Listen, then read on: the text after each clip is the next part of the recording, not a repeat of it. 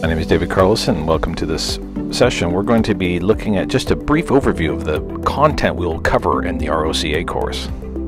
Entering into that facility, you're going to go flying in or prior to liftoff. Here's just a scenario of what you might hear on the radio. You don't even have to call us, right over the telephone. Juliet Bravo, cleared stop and go, runway 27. So that aircraft is going to be doing a stop and go, which means he is going to stop the aircraft.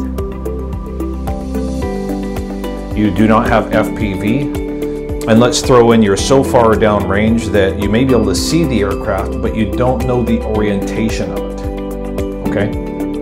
If you don't have a radio, there is really nothing you can do at that point except sit there and watch the collision happen or the near miss happen, okay? It's so important.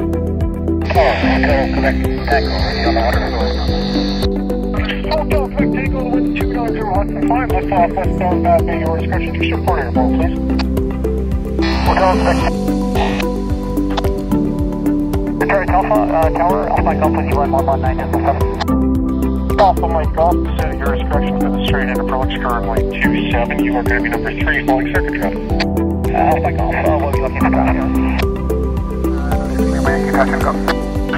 Ski Lima, you're number 2 to the Cessna, very short final there, so try to keep the base close for me.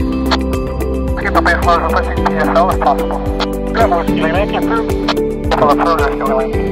Okay, so an aircraft has been cleared for a tight in-close approach to runway 27, which as we know is going west, and so they are becoming, he is doing a left-hand circuit pattern right now. Okay, we got traffic numbers. Left hand now, 1 for 27, touch and go. Ski Lima, you are number 4, follow the system while in the middle, and then go to full stop. Good afternoon, says number 4 for 27, Ski Lima, Yankee. So here we can see that there's a air traffic approaching runway 27 in a circuit pattern, and these are various aircraft that I can see visually right now in